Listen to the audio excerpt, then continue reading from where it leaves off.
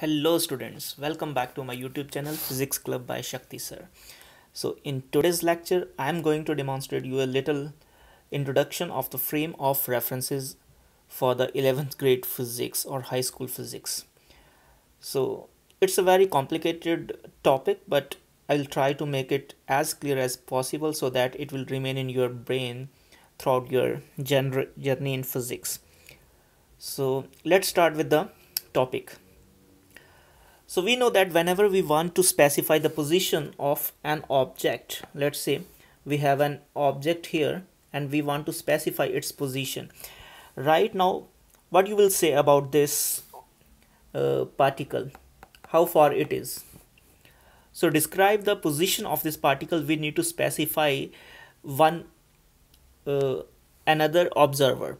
For example, we need to specify its position from your house, from nearest tree, from the road, or something else. It means that its position is relative, because let's say we have a tree here and a person here.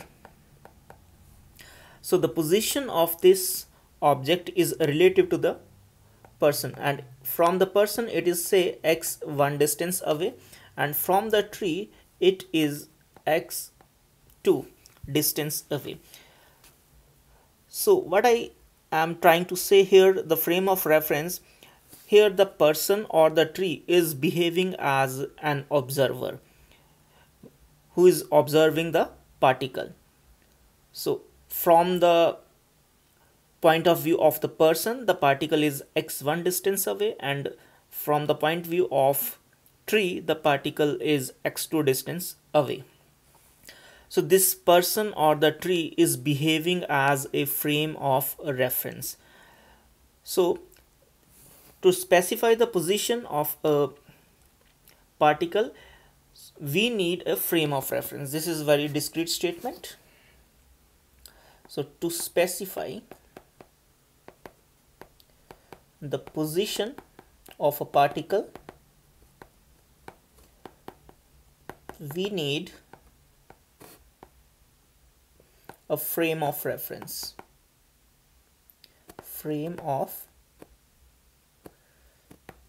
And the good thing is we can choose the frame of reference according to our convenience. Choice depends on our convenience.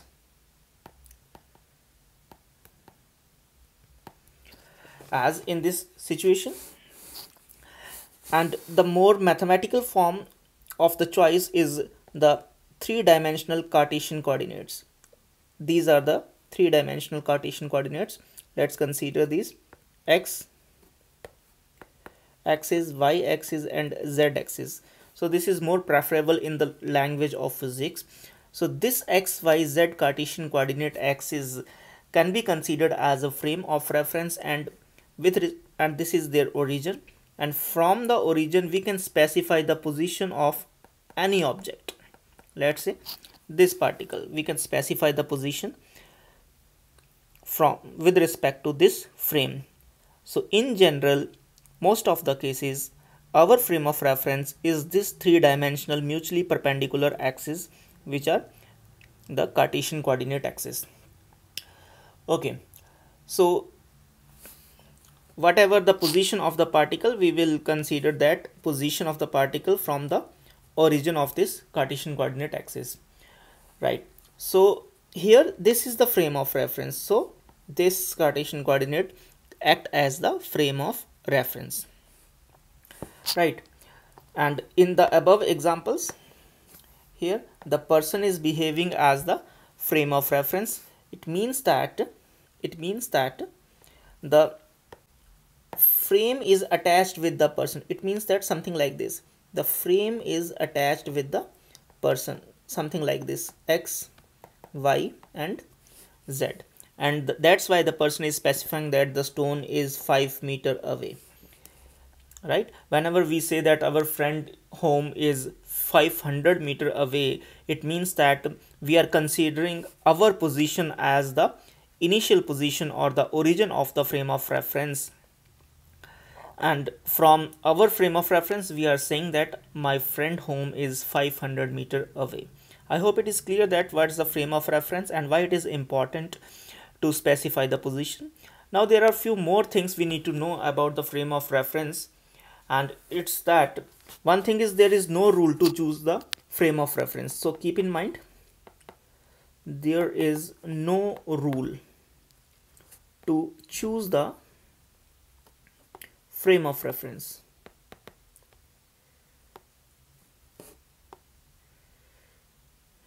So we can choose the frame of reference according to our convenience. Whatever, if we are at rest, we are considering ourselves as the frame of reference. If we are in motion, we are considering ourselves as the frame of reference. So whatever is the choice is totally depend on our convenience. So there is no particular rule. So what should be the frame of reference in a particular situation? So where you feel comfortable, you can choose that position as the frame of reference.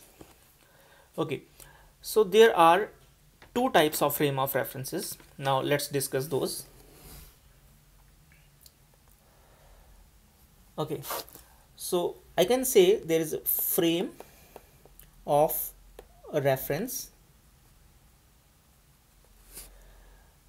Okay, and I can subdivide them.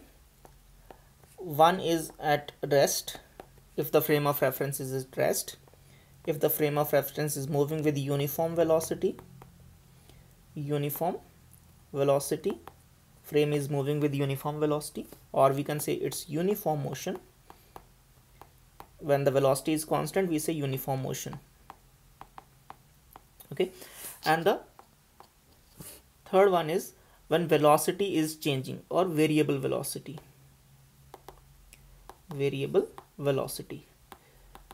It's also called accelerating. So accelerating situation. So here I need to give you a brief theory regarding this rest and uniform velocity. As we know very well that the Newton laws, keep in mind, it's very important, Newton laws are hold very well in the first two situations. It means that these two situations, these two are under inertial frame of reference. Inertial frame of reference.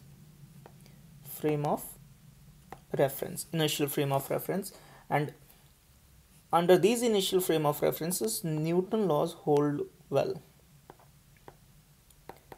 Newton's laws hold well. Or we can say that Newton laws are valid only in these situations when our frame of reference is at rest or moving with constant motion, or we can say uniform velocity. Then only we can apply the Newton laws of motion, right? But in the other situation, where is the velocity is variable, Newton laws are not valid. And this reference frame called non-inertial frame of reference, and here Newton laws are not valid. Newton laws are not valid. We cannot apply the direct equations of Newton laws in the case of variable or accelerating frame of references, or we can say the non-inertial frame of references. We can solve the numerical problems in non-inertial frame of reference in Newton mechanics, but we need to do some extra effort. We need to handle the pseudo force in this situation. We will talk about later what the pseudo force is and how to solve the numerical with the help of pseudo force when the frame of reference is non-inertial. But here the more fundamental things we are discussing now are the Newton laws are valid only if the frame of reference is at rest. Let's consider the situation here. Again, let's consider this is a tree. So tree, and there is a big rock. So this is tree. So tree is at rest, and this is consider that the rock is also at rest. So we are attaching the coordinate system to this tree, x, y, z. So here the tree act as frame of reference, act as frame of reference. So you know that the Newton laws or the law of inertia what states, if a body at rest will remain at rest. So in this case the rock is at rest, will remain at rest from the point of view of a tree. So according to the tree the rock is at rest, and if there we attach a clock, so whatever the time on the clock it will remain same.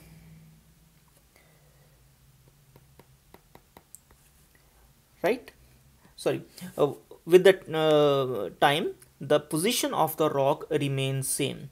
That is, if the rock is at rest at a particular time, after some time the clock moves, the time goes on, but the position remain same.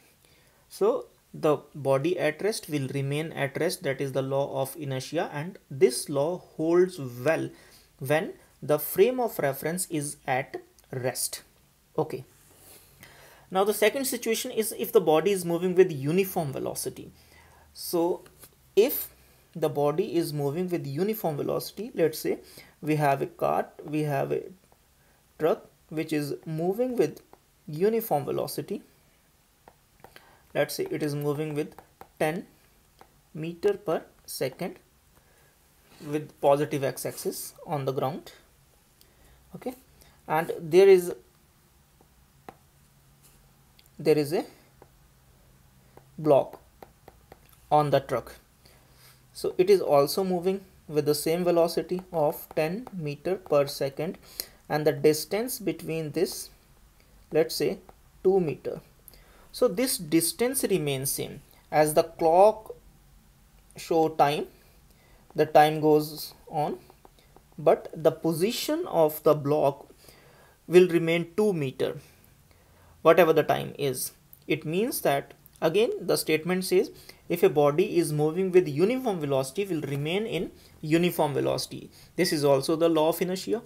We know that if a body at rest will remain at rest, or if a body in uniform motion will remain in uniform motion, unless or until an external non-zero force act on the system. So there is no force acting on the system. There is no non-zero forces acting on the system or acting on the block, so its position remain same, that is 2 meter from the head of the truck. Okay, so these two examples specify that here the tree act as inertial frame of reference, here the truck act as the inertial frame of reference, where the tree is at rest but the truck is in uniform velocity. That's why I'm saying that if the situation is at rest or in uniform motion, then the frame of reference, then the coordinate systems attached with the particular object like tree or truck act as inertial frame of references. Here the law of Newton laws hold well, Newton laws of mechanics holds well. But what about if the frame of reference is accelerating? Let's see with this example. Again we are considering a truck, and this is the situation of the truck. Okay,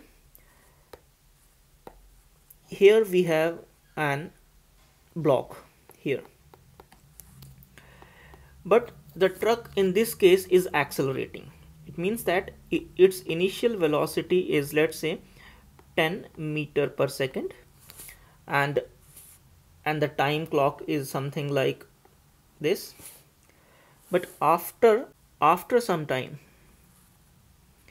due to application of brakes, the position of the block shifted somewhere here.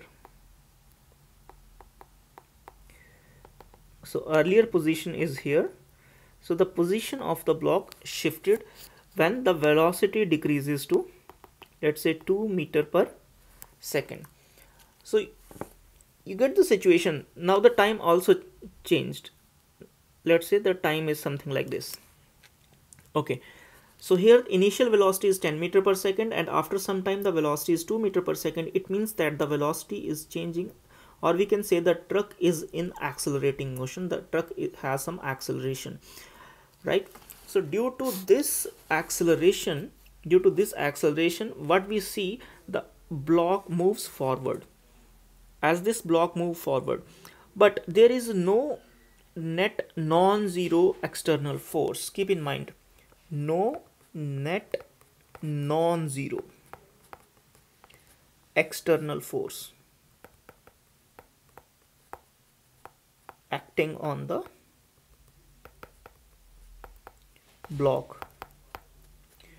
As there is no net external force acting on the block, even then the block is moving forward. How?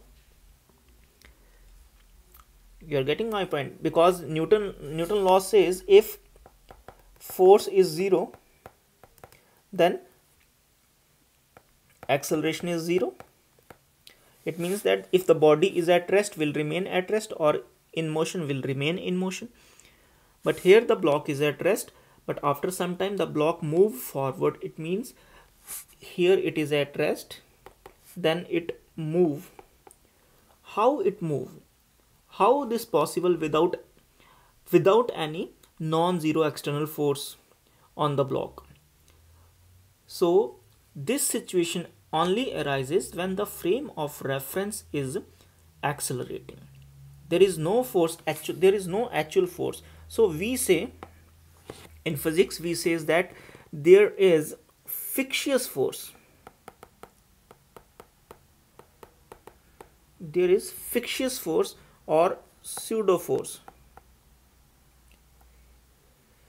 acts on the block, due to which the block moves forward. So we will come to know in the next few lectures how to handle this pseudo force, or how to apply the Newton's second law in such situations when the platform or the frame of reference is non-inertial. So here here the Newton first law is not valid, right? The body is at rest, will remain at rest is the statement of Newton first law, but here that statement is not valid. The body is at rest comes to motion without any force, right? Here force equals to 0, net force equals to 0 in this case, but body comes to motion.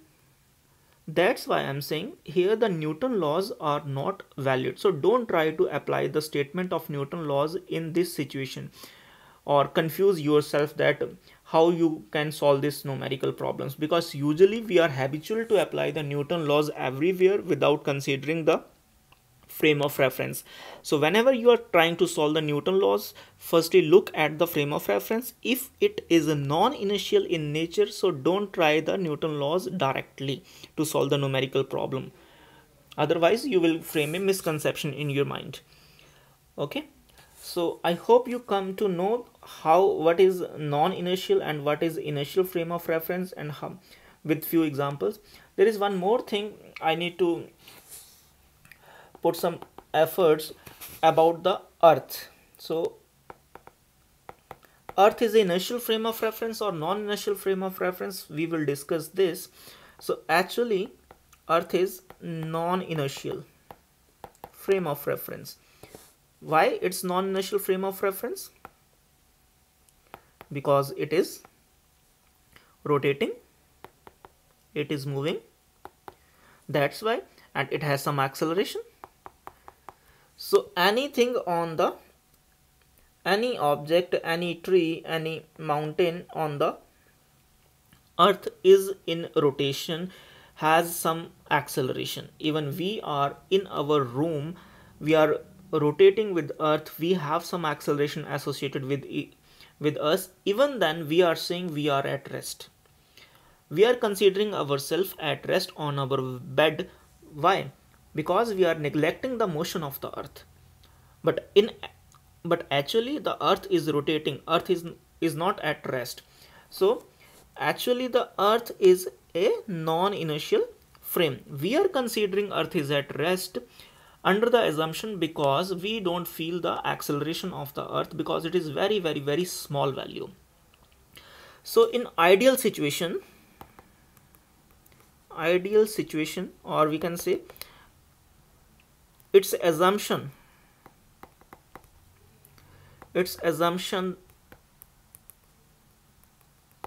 that earth is inertial frame of reference. Inertial frame of reference. So we assume it that earth is the inertial frame of reference, and after this assumption we can apply Newton's law. So if it is not specify about the earth, we will consider by default that we are considering the earth as an inertial frame of reference. But keep in mind, there is no frame of reference ideally as inertial frame. So there is no ideal inertial frame of reference. Inertial frame of reference. Keep in mind, there is no inertial frame of reference in this universe. Inertial frame of reference comes into picture after the approximation, after the assumptions we consider. Okay, all the frame of references in real life are non-inertial frame of references, because everything in the universe is in motion with respect to each other, is accelerating with respect to each other, right? So this is very important discussion, that earth is actually the non-inertial frame of reference, but after taking the assumption we can consider it as inertial frame of reference. So there are few more statements we need to discuss about the frame of references, and that is, if we consider here we have a frame of reference S which have x-axis, y-axis, z-axis, and there is one more frame of reference, we can say it is S dash, having x dash, y dash and z dash. So it is given that this is inertial frame of reference, and this is not, we don't know about S dash, but it is moving with constant velocity with respect to S. So the discussion is, or we can write the statement is, that any frame which is moving uniformly with respect to inertial frame is also inertial frame. So any frame which is moving uniformly means constant velocity with respect to inertial frame,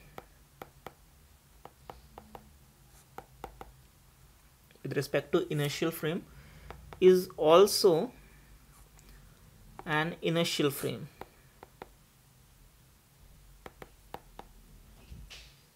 What it means, that the velocity of S dash with respect to S is uniform.